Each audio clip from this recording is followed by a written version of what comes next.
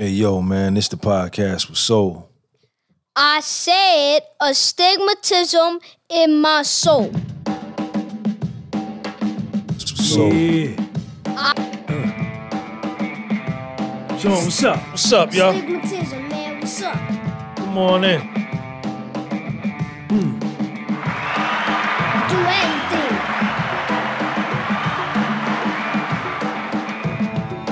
Okay. What is it, man? Astigmatism In my soul. Okay. You got it, man?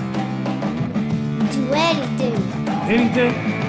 Anything. You sure? Put your mind to it. Do anything. But what if it's hard, though, man?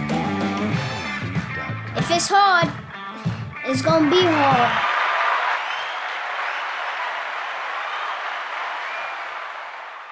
What's up, y'all, man? I got to get myself together here. When I start my podcast, I plug it in over on my other channel. I try to let everybody know that I'm live and get everything going. We here, man. It's Saturday night, January 29th, 2022.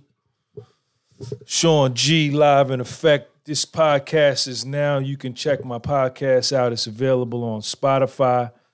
It's also available on Google Podcasts, man. Yes. So make sure, a lot of y'all told me, say, yo, Sean, man, I don't really like listening to it on YouTube in my car or in my truck or while I'm working because you got to keep hitting the skip ad for the commercials and stop what you're doing. So we got it over on Spotify and Google Podcasts. I'm trying to work on Apple. I started the Apple Podcast. I got the Apple ID. I was trying to get it activated, but for some reason I couldn't do it. But I'm going to work on that once I feel like I got to have the time and the energy. I got to really want to do that. And I ain't really want to do. I tried it the other night, but it took too long. So I said, man, I'm going to do this another time. But we here. Follow me on Instagram at Sean G. Here's my Instagram link right there. Pin that message right there.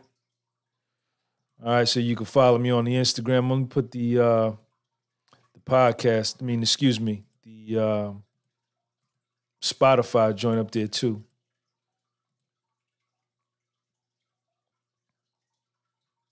Matter of fact, you know what I'm gonna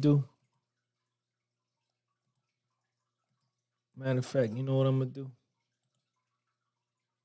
Paste. Let me get rid of this. Make sure I'm under the... Hold on, y'all. Let me switch back to my account. Sorry about this. Apologize. Make sure I'm under... All right, so here we go. Now we good. So I got the Spotify. I'm going to pin the Spotify at the top. All right, so if you want to follow me on Spotify, you want to listen to the podcast on Spotify, download the Spotify app. And yo, Ty, what up, man? I see you. Both of the artists in the building. Listen, man, just get right into it. I've been checking out. I'm new to this podcast thing, man. Since I got it over on the Spotify and the Google Podcasts, I'm going to kind of try to limit my introductions, when I was just doing it on YouTube and you can visibly see me, I can get into doing this and that and the other thing, but people don't want to listen to all of that. So listen, what I want to get into, man, is that number one, man, you got to believe in what you're doing. You got to believe in you, and you got to believe in your vision.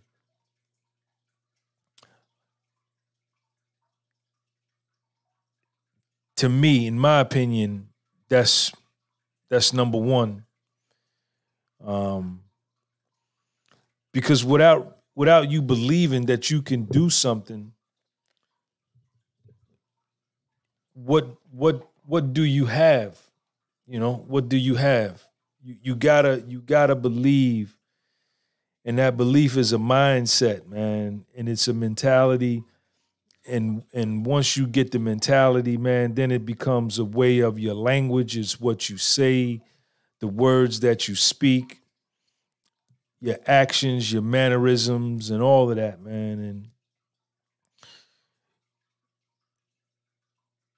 that's pretty much all you need. That's pretty much all you need. And it's a decision that, you know, I have to come to on my own. This hat is hot. Y'all probably wondering, like, why am I sitting in this house with this hoodie and this hat on? It's cold outside, and in my room, there's a draft in my room. My room is colder than Little Sean's room is warm. The rest of the house is warm. My room is cold. But anyway, it's a mindset, and it's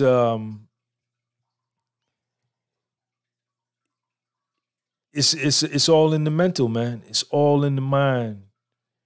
You know, you gotta believe, even in the darkest moments, man, even in your lowest points, even when you at your lowest of your low, in order to get out of that, in order to come up from that and get relief, you gotta believe. Now, you can stay down there and you can be messed up and hurt and this and that and the other thing, but you're going to stay there if you persist in that train of thought. You're not going to come up out of that train of thought until you start believing, right? And then you got to look around at other people. You got to look around at other human beings, and you got to see them doing what it is that you want to do. And you got to understand well, I always make the connection. Let me keep it on me, man.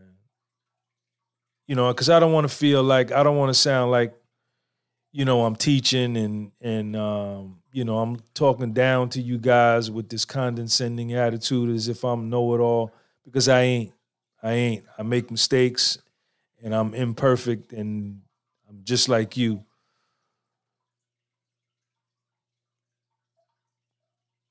But I have always been that if I saw somebody else doing something, that was all the confirmation that I needed in order to know that I can do it. I didn't need anything else. I didn't need anybody else to tell me or goad me on, yo, Sean, you could do this, Sean, you could do that. Once I saw another man doing it, and I made up my mind that, like, yo, I want to do that. And if I made the decision that that's what I was gonna go for, that was what I was gonna pursue, just by me seeing somebody else doing it was enough. That was my belief. And I didn't care what color they were. I didn't care where they were from. I didn't care what they looked like. That didn't mean anything to me. You know, I've never allowed my race or my background or where I'm from or how I was raised to ever enter into my mind that, yo, because of this or because of that, you can't do that. I've never done that. I've never done that.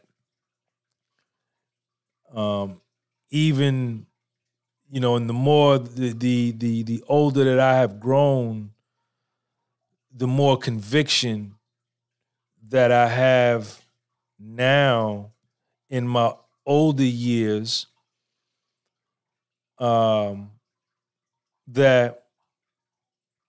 I can do it. I can do it. You know, the older you get, the older that I have gotten, and the more experience at life that I have gotten, the more wisdom that I have gotten, has all it does is make my confidence stronger and my belief greater, because I got experience behind me, right? I've got mistakes behind me. I've got successes behind me. I've got experience behind me. I've got ups behind me. I've got downs behind me. I've got happiness and joy behind me. I've got depression and defeat behind me. I've got failure behind me. I've got achievement behind me. All these things. So all those things, what they did for me was just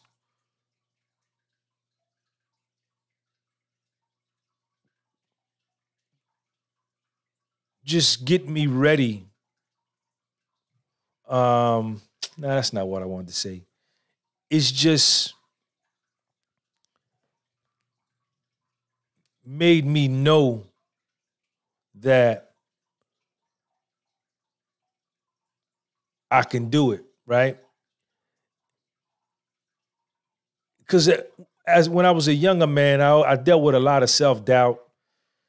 You know, oh man, I don't know. Can I do this? Can I do that? I don't know. Because you don't have any experience, right? You a young man, you're in your 20s. The only thing you have behind you is your teens, right? Your childhood years. Years where you were. Make sure y'all hit the like button, man. You coming in here, it's 35 of y'all in here. I got 13 likes, man. Y'all got to stop that. You're in your 20s, all you have behind you is your teen years, and these were years where you were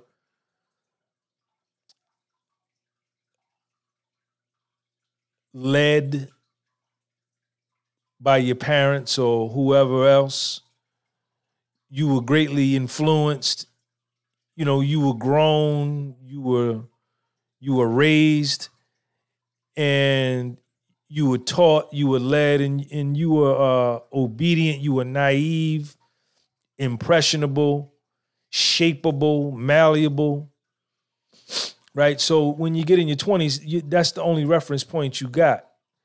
Is somebody telling you what to do, and whatever messages you received in those years, that's going to dictate to a great degree how your 20s is going to be, right? And then as you get older into your 30s, now you got your 20s and your teens behind you. So you got some more experience. You got some more seasoning. You get into your 40s. Now you got your 30s, your 20s behind you, and all of those experiences. So you're not as naive no more, right? You're not as gullible no more. You know what I'm saying? You're a little more cagey, you're a little more wise, a little more sagacious, more shrewd. And, you know, when you get in your 50s like me, when you get all that experience behind you,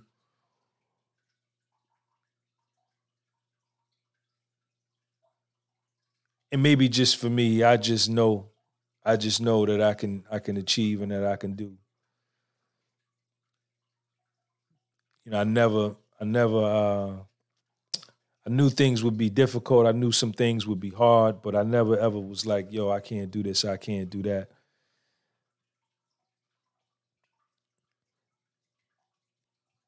And I was just I was reading, I was doing some reading before, and that's what it talked about. I read the book The Count of Monte Cristo by the guy that wrote the Three Musketeers. What's his name?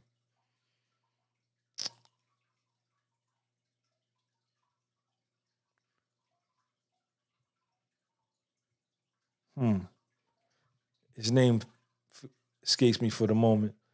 But in this book, the Count of Monte Cristo, there's two central characters in there. There's a guy, Edmond Dantes. Who wrote the Three Musketeers? Alexander Dumas, Pretty Sweet Tomorrow. There you go. Thank you. Alexander Dumas wrote the Three Musketeers, and he wrote The Count of Monte Cristo. And fascinating book, man. Changed me.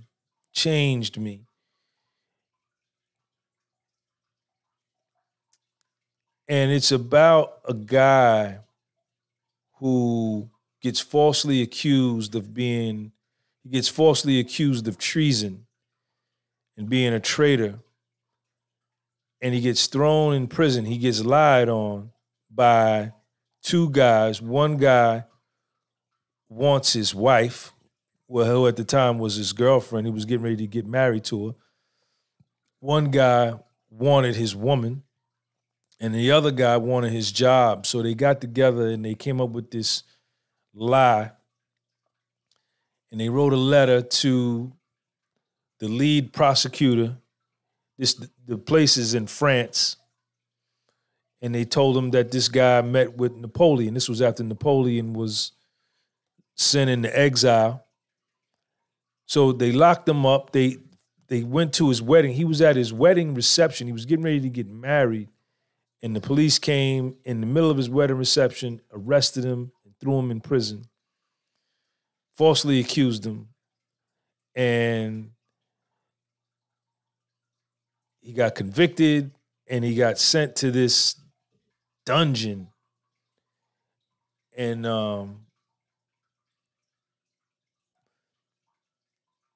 his father dies while he's in prison. The guy that wanted his girl ends up marrying her. And he's in this prison, the Chateau d'If, for 14 years. He's in this prison. And while he's in there, he meets this other inmate named Abby Faria. And Abby Faria changes his life. Because when Edmond Dantes gets thrown in prison, he's so depressed and distraught as to what has happened to him. He's cursing God. He wants to commit suicide, and he comes up with plans that he's gonna deliberately start a fight with the guards when they come and feed him so they can beat him to death because of what has happened to him. Through no fault of his own, everything has been taken from him. His father, his girl, his job, his freedom, everything. And in the course of being in this prison, he runs into this other inmate, Abby Faria. And how he meets the Abby, Dantes at this point is like 24, 25 years old. He's a young man. The Abby is like 50. The Abby's like 50, right? So Dantes is in his cell one day. He's just sitting there. He's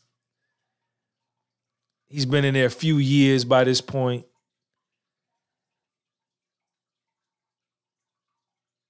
And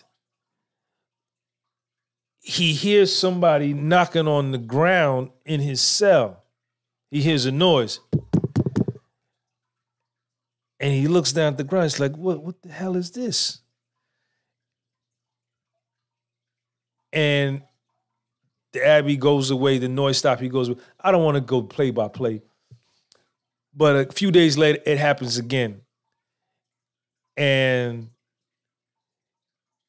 the Abbey, because an Abbey is it's like a church person. It's like almost like a priest or a high-ranking member in the church. He's been in prison so long that they done locked him up. He's been in there a long time. So he's trying to escape. He's crawling under the dirt, under the cells to try to find a way to escape out of the prison and get free. And he just so happens to pass by Dantes' cell. So Dantes looks down. So they meet. And it changes Dantes' life, right? Because this is the first human being he's met in a while. So they get together, and the Abbey is a wizard, man. He teaches him astronomy, geometry, 5, 6 different languages, mathematics, chemistry, biology, philosophy.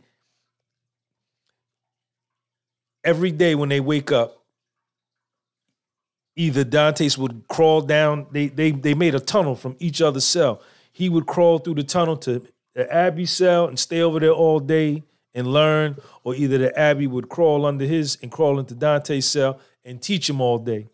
And he taught Dante's everything. And as much as he taught him, there would still be moments where Dante's would get down and depressed, and like the reality would set in, like, yeah, I know all of this, you teaching me all of this, but look at where we are. We're stuck here. And the Abbey would tell him, he say, Dante's, listen, you can't get depressed and you can't get down. You have to get rid of this, because if you let this persist, if you constantly walk around in this depression, in these bad moods, these bad feelings, if you ever do manage to escape one day, you're not going to be strong enough to swim from this prison to land, because the prison was out in the middle of the ocean, the middle of the bay, like Alcatraz. So if you escape, you would have to swim to the shore. It was like a mile or something. And he told me, he said, listen, man, you can't stay depressed, because if you do manage to escape and you haven't kept up your strength, you would drown. And the strength was in his mind, is what he was talking about. If you haven't kept up your mental strength and you do escape, you're going to drown. You're not even going to be able to make it to your freedom. And these were the things, the sciences of the mind, that the Abbey taught him. And the Abbey, while he was in prison, I need y'all to share this link. Hit that like button, man. I need 50 likes, man.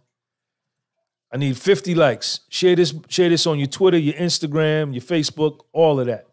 I'm going to put it on my Facebook.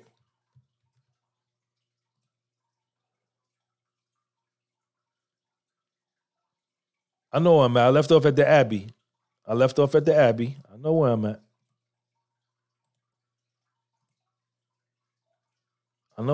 The Abbey.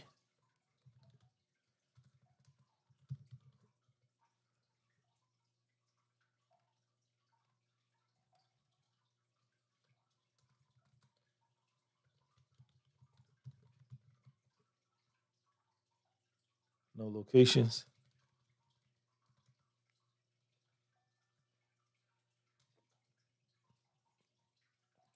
All right, we'll put that one.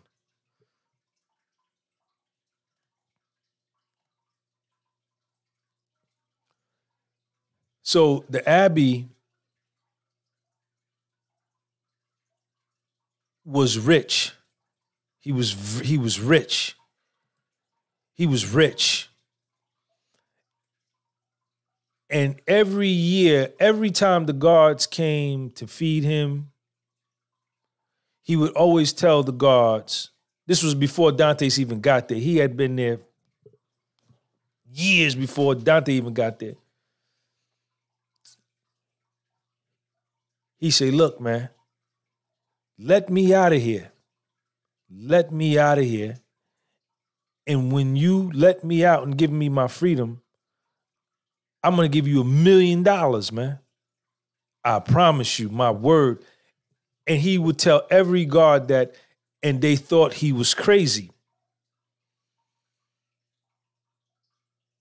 And they called him the crazy old man.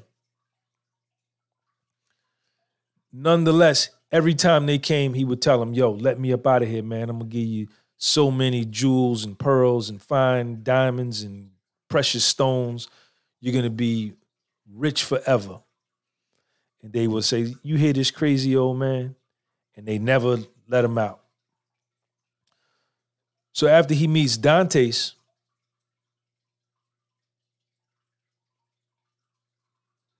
And he teaches Dante's all of these things, languages, fighting, how to knife fight, how to sword fight, close combat fighting, astronomy, astrology, trigonometry, geometry, algebra, mathematics, the workings of the moon and the sun. He made a clock. He made a clock in his cell by drawing lines on the wall. So when the sun would shine through his window, it would hit the wall. He could tell the time of the day it was from the sun and how it hit the wall in his cell by these lines he had drawn. This was the Abbey. Wizard, genius. And he told Dante's one time, he says, the mechanisms of a watch can be broken, but that of the sun never can. Meaning that the sun's rising and setting can never break. And the day that it does break, this thing is over. So he teaches Dante's all these things. And eventually, the Abbey, he has these seizures, right? These seizures. He's got a medical condition where he has these seizures, and he's a chemist. He was a chemist. He taught him all chemistry, and he had come up with this kind of wine. Because they used to let them eat wine, drink wine on Sundays and eat fish. And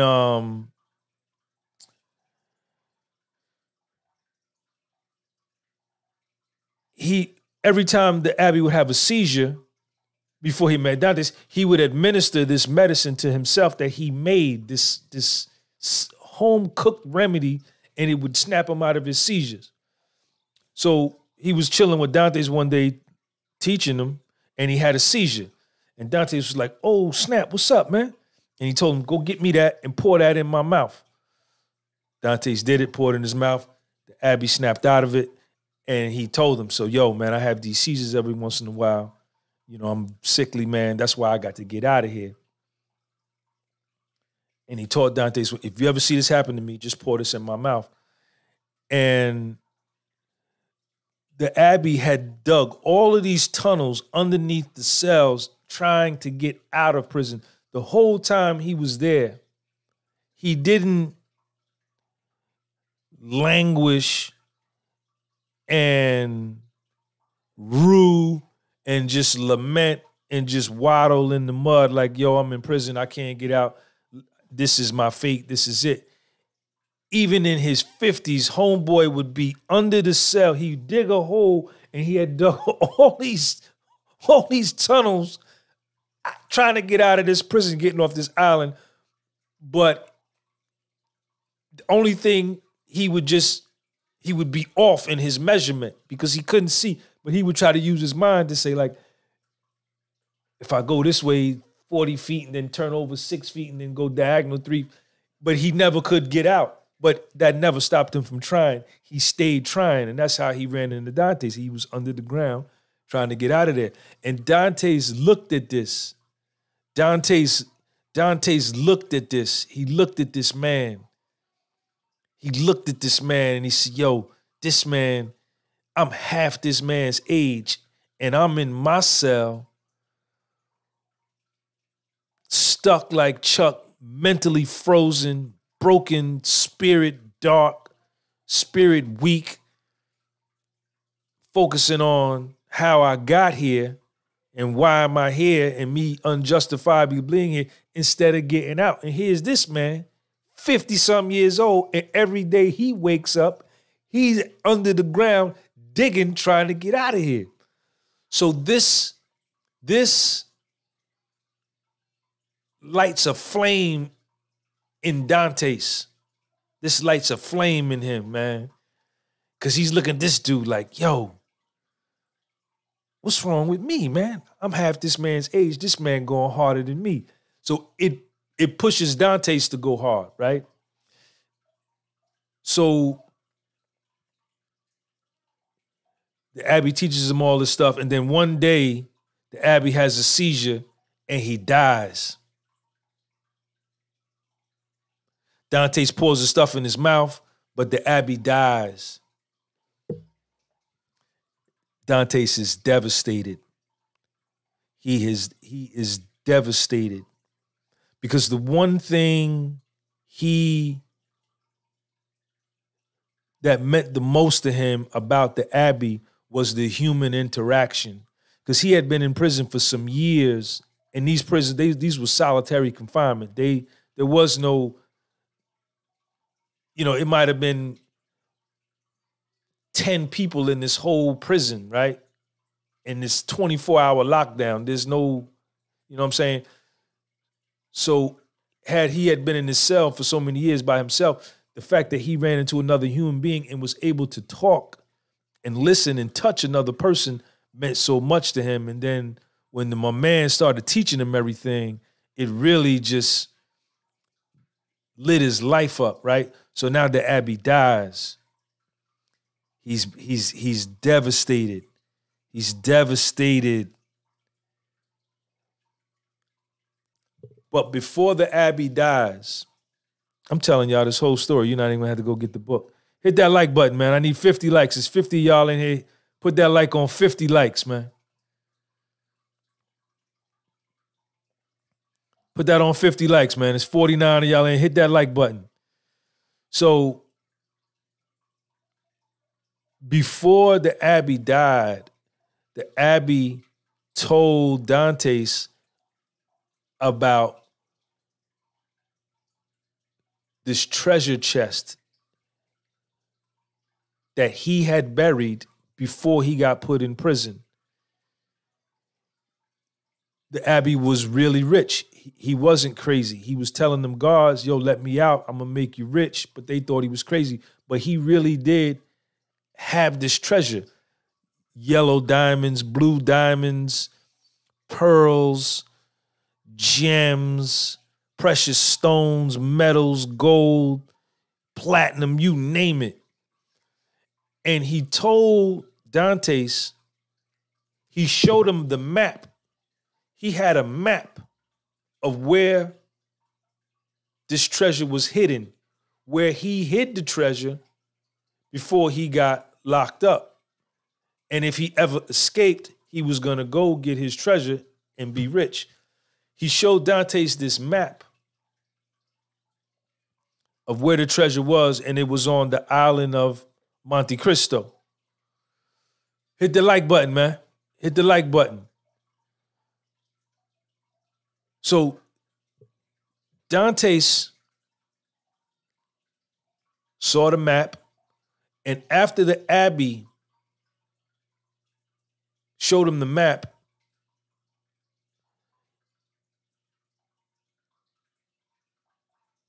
he made Dantes remember the map with his memory. It's either he did that or he only had half of the map and he drew the other half in the dirt or something like that. Something scientific.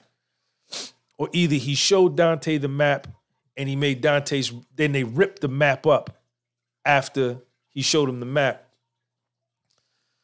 Or he gave Dante's half the map. He kept half and Dante's kept half, something like that. And they said that whichever one escapes, they're going to go get the treasure and they're going to go get the treasure, all right? And try to come and get the other one out. Buy the other one's freedom. So the Abbey dies in Dante's arm, in Dante's cell. So when the Abbey dies, a lot of the hope in Dante's dies. A lot of the love. This was a man he had grown to love, just like his father. You know, and Dante said that, Caesar, I love two men. One is the one that gave me life, and the other one gave me wisdom. Talking about the Abbey. His father gave him life, the other man gave him wisdom. So Dante's is sitting in his cell, man. The Abbey is dead. He done tried to pour all the stuff, the concoction that the Abbey had made to reverse his seizure. It didn't work this time. The Abbey died.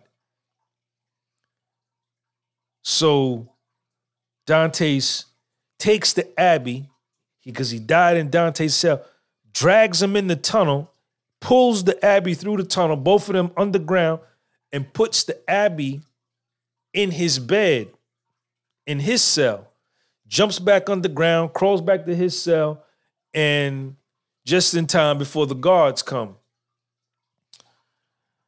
So the guards come and they find that the Abbey is dead.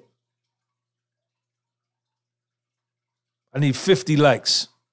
Hit that like button, man. It's 55 of y'all in here. I need 50 likes. He finds that the Abbey is dead, right? The guards find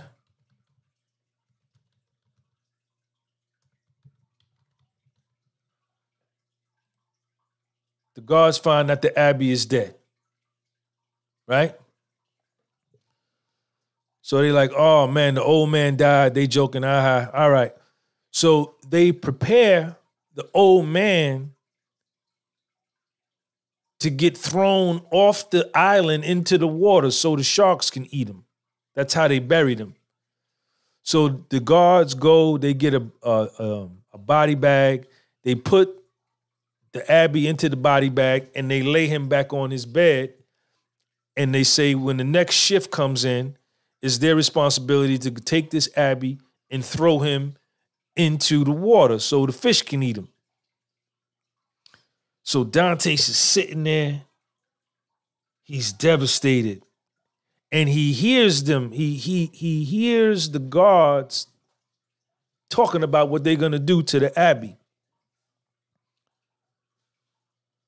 So he's sitting there. He fucked up, hurt, lonely, grieving, in pain, crying, lonely again, hopeless again, faithless again, no human being. He wants to die now. Again, he's back to that. Then he has an idea. I need 50 likes, man.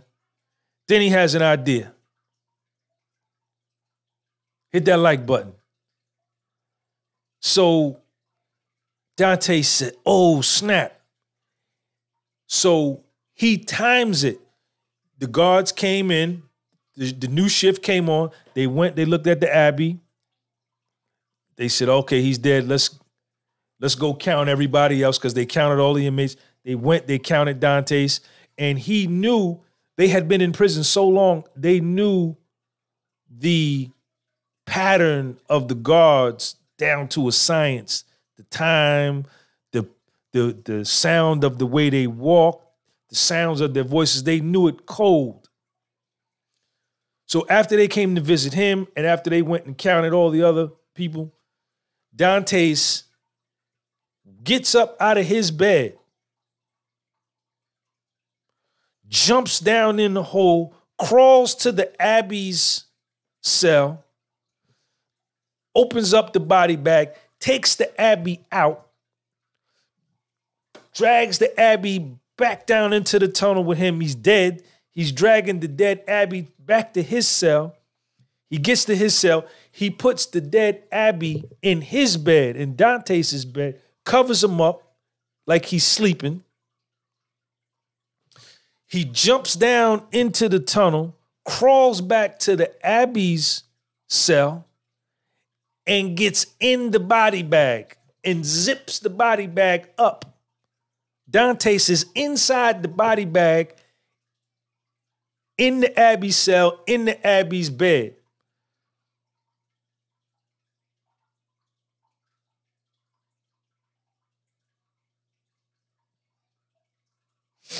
The guards come back. They go into the Abbey cell. They pick up the body bag. And Dante's is in there. He's still.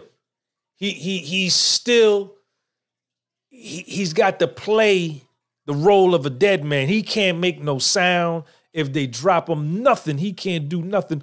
But his mind power has gotten so strong from having been locked up that long that he could do it. So they take the Abbey's body bag, who they think is the Abbey, but it's really Dante's. They take him to the edge of the mountain and they go 1, 2, rocking it back and forth, 3, and they throw the body bag into the water. And while the body bag is falling down off the cliff, Dante's goes, ah, because he's scared. He's in this bag. It's dark. They done threw him off. He don't know. So, boosh, he hits the water. He had a knife on him when he got in the body bag so he can cut himself out. So he hits the water. He cuts himself out of the body bag and he begins to swim for his freedom. He's out of prison. Now, Dante's was an expert swimmer because his job, he was a sailor. That's in the beginning of the book. So he knows how to swim. So to swim from the prison back to the shore, I don't know, it might have been like a couple miles, right? So he's swimming. He's getting tired. He's starting to drown. He's swimming. He's getting tired. He's starting to drown. And these pirates, these robbers, these thieves, these pirates that go out and they rob ships, big cargo ships. These are some bad dudes. They're like a gang, right? They see him drowning. They fish him out of the water and save his life. These are killers. They sail around. They had a little boat. They sail around. They see a big cargo ship like you see at the ports, and they go on the cargo ship. They take over and they steal all the stuff. And this is their hustle. They shipjack, carjack, whatever. So they see Dante's drowning. They fish him out of the water. They save his life. So Dante's is free. He's free. And the Abbey not only gave him his spiritual and his mental freedom, but the Abbey also gave him his physical freedom. And the Abbey would have not wanted it no other way. The Abbey would have told him, Dante said, if I die, you take my body out of the body bag because they're going to throw me off of here. You put me in your bed and you get in the body bag and you let them throw you off. So the Abbey, he used the Abbey gave Dante all of his freedoms. Because I'm sure that when the guards went back to the cell, in Dante's cell, to feed him or to count him, and he didn't move, they looked and saw that was the Abbey. They knew that Dante's was gone. So these pirates, they save his life. And he eventually gets away from them. And he remembers this map that the Abbey told him about where this treasure was. So Dante's, it takes him about a year to where he can get away from these robbers and these thieves and these pirates to get to the island, because he don't want to take them over there to find the treasure because they may take it from him. This is what they do. So he kind of ease off from them, and they like, yo, where you going? He's like, man, I got something to take care of. You want us to come with you? Because they had become cool. He was like, nah, I'm good. So he slips off and he goes to where the treasure is buried. And he remembers the map that the Abbey told him where the treasure was. So it was like down in a cavern underneath this mountain. You had to swim down about 20 feet and then swim through a couple of dark caverns and, lift up this thing, and then the treasure would be there. And the first time Dante swam down to get it, he was an expert swimmer, held his breath. He couldn't find it. He went down there, he looked, he stayed down there a long time, about 4 minutes, couldn't find it. He came back up, got depressed. Said, man, was the Abbey lying or? Now, he knew he wasn't lying, but was the Abbey wrong? Was the map wrong? Did the Abbey give him the wrong directions? And he said to himself, he said, man, come on, man, come now. Be a man. We're used to adversity. We can't be crushed by a mere disappointment, or else I'll have suffered from nothing. So what he was saying was, if he let the fact that he couldn't find this treasure this one time break him, then he did all that time and all of that for nothing. He suffered for nothing. So he waited, he got his breath, and he dove back down there. And he found it. He found the treasure. And man, he brought up just like a handful of it, man. And he sat on the beach, the little thing, and he just cried like, man, I can't believe it, man. And here it is once again, the Abbey impacting his life. So he goes down, he gets all of the treasure, and he's rich.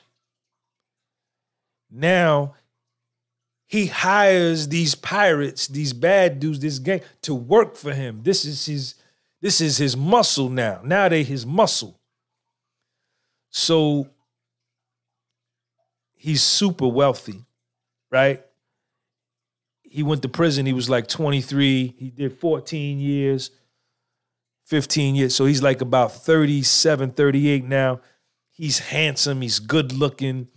He's strong and fit from all the time he was doing in prison. He's been preserved. His skin, he looks beautiful, right? His name is Dante's, but he changes his name to the Count of Monte Cristo because that's where he found the gold, all the treasure, right? On the island of Monte Cristo, where the Abbey told him was. So he changes his name to the Count of Monte Cristo. Now he's got the money.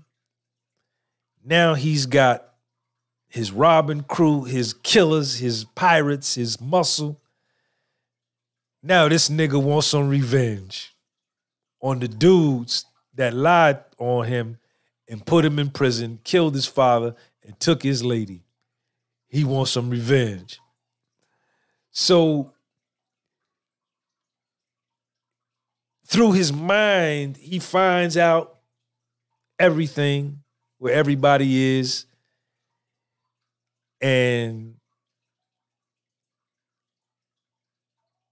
he gets his revenge on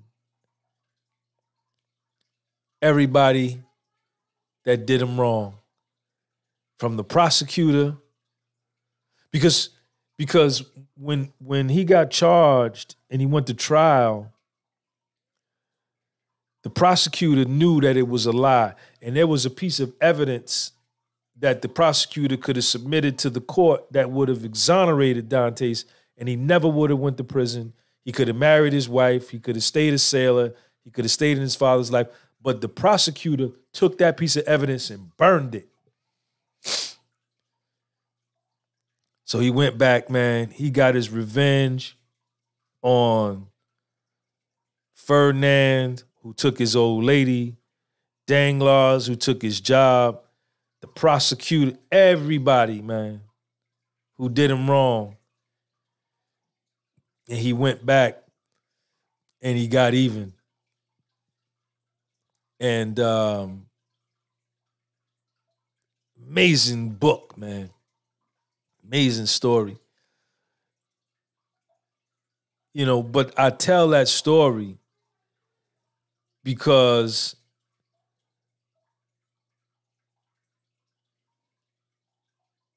he, you know, there were so many instances in Dante's life after he got locked up to where he didn't believe, then he believed. Then his belief got knocked down, then his belief came back. Then he met some adversity, then he overcame it.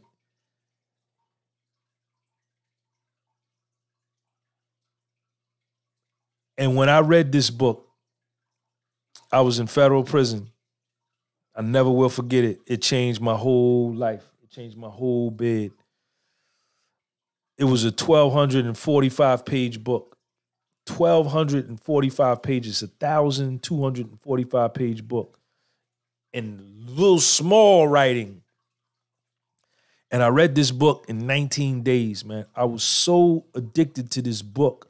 I used to get up. I had got so into it. The whole book is so amazing.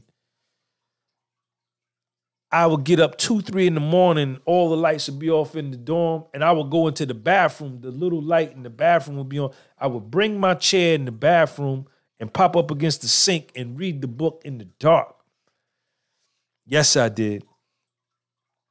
And that story was a pivotal part of my bid in my life. And it just let me know that the adversity that we face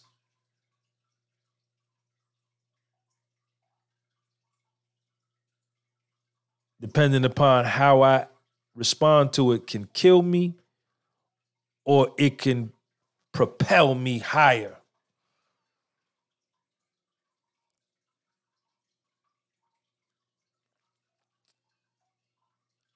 And just all of the lessons that he learned from the Abbey was just amazing. Like when the Abbey told him, says, Dantes, man, whenever he saw that Dantes was depressed and languid, he said, hey, man, you can't give way to this debility, man, because if you allow yourself to feel like that and we do manage to get out of here and escape, you're going to drown because you're not going to be strong enough to swim.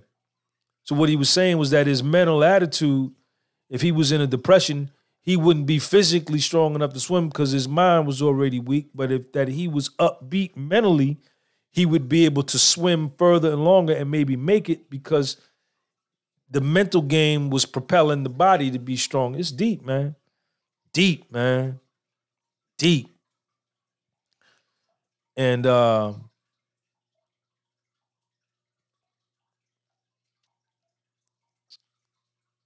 you know, he met, you know, he never went back with his old lady.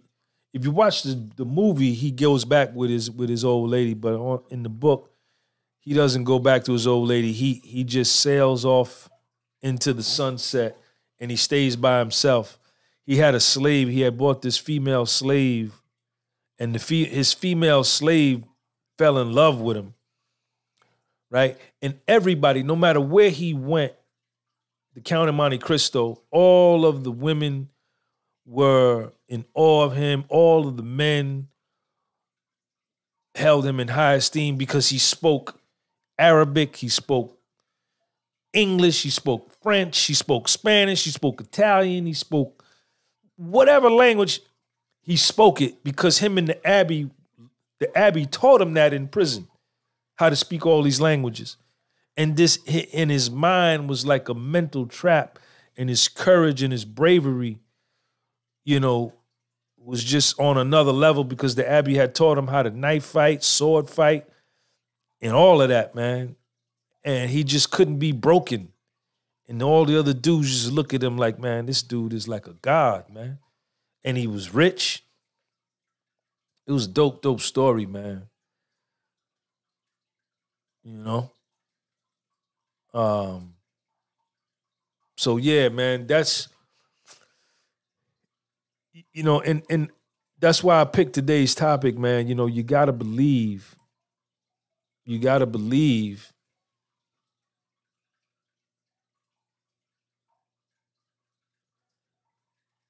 You just gotta believe, man. Right? And every time he believed, even when he started to fall short, you know, the universe was working in his favor. Like when he was swimming from the prison to land, he was getting ready to drown. He just swam so long. He was so tired. He was wet. He swam like a mile, almost 2 miles. And then I think he needed another mile to go.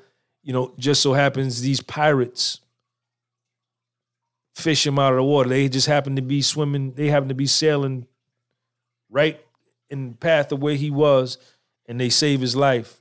And then They end up working for him. And he uses these pirates and these killers to help him catch all the other dudes that did him wrong.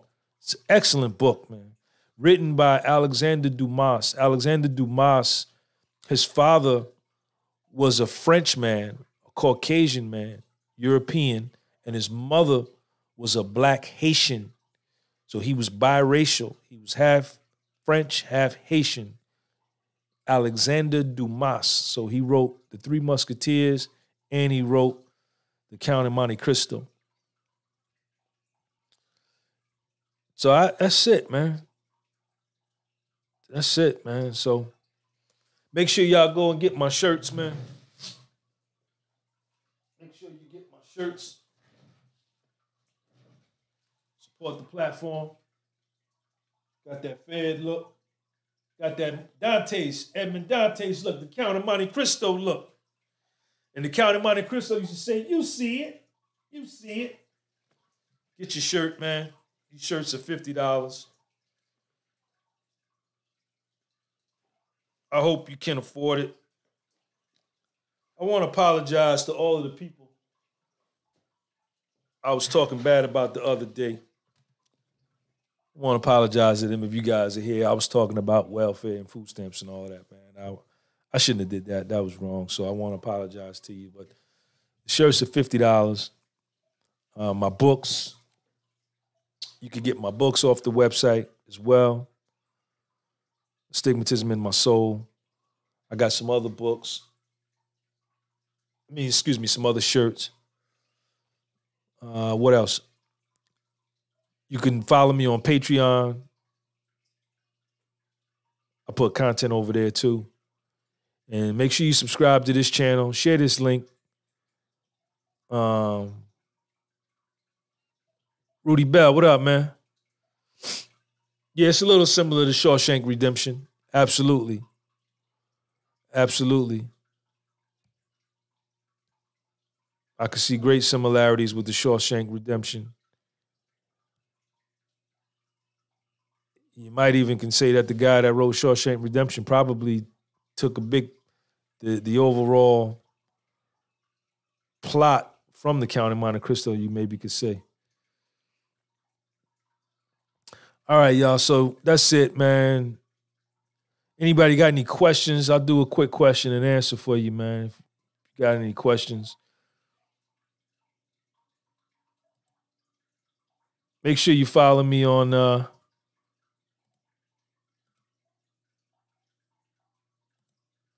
Instagram at Gunby Publishing. That's up there at the top of the screen.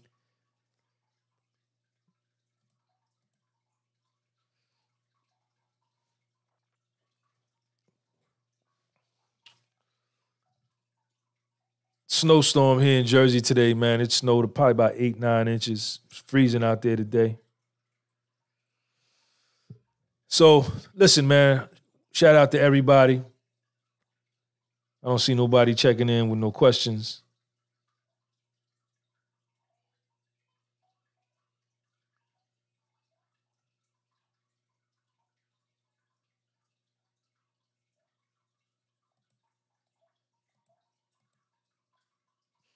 All right, man. Let me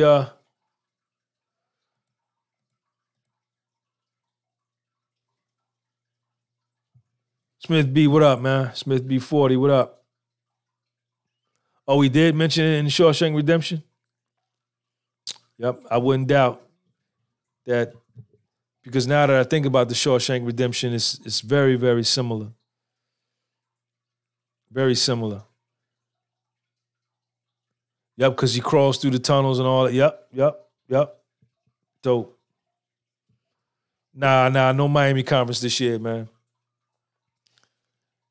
No Miami Conference this year. I got nothing planned. It's hard to do anything live nowadays with fear and, everybody's all afraid and, it's hard to, plus I don't have any money to do it, to tell you the truth. I'm broke.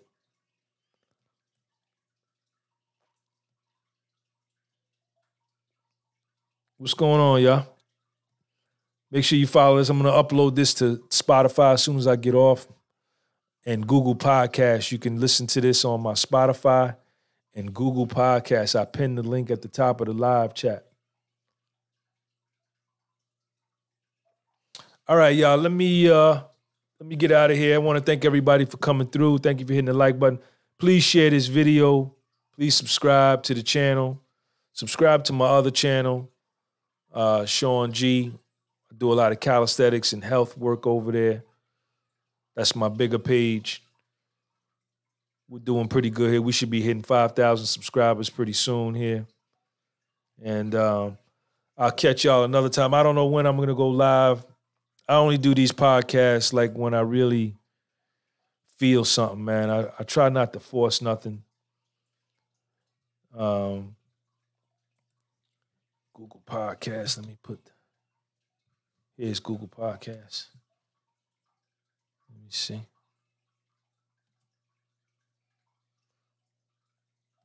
All right, here's my Google Podcast. Let me put that link in the live too. There's the Google Podcast link right there. No, it ain't. That was a Spotify. What happened?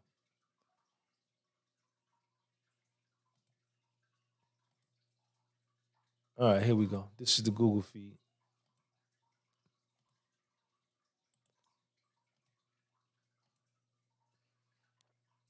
All right, there's the Google and there's the Spotify. But if you go on Google or Spotify and type in the podcast with Soul, it should come up. It may not because I'm new to it, but the more people that go search for it, you know, when you search more for it, the name comes up a little quicker. Shout out to everybody. We did good. We had a total of, how many, what was the most people we had in here tonight? The most we had was, we got 60 likes. I think I saw 60 people in here one time, right? All right, y'all. I'll see y'all later. Peace. Yeah. Sean, what's up? Stigmatism. I said astigmatism in my soul. Do anything.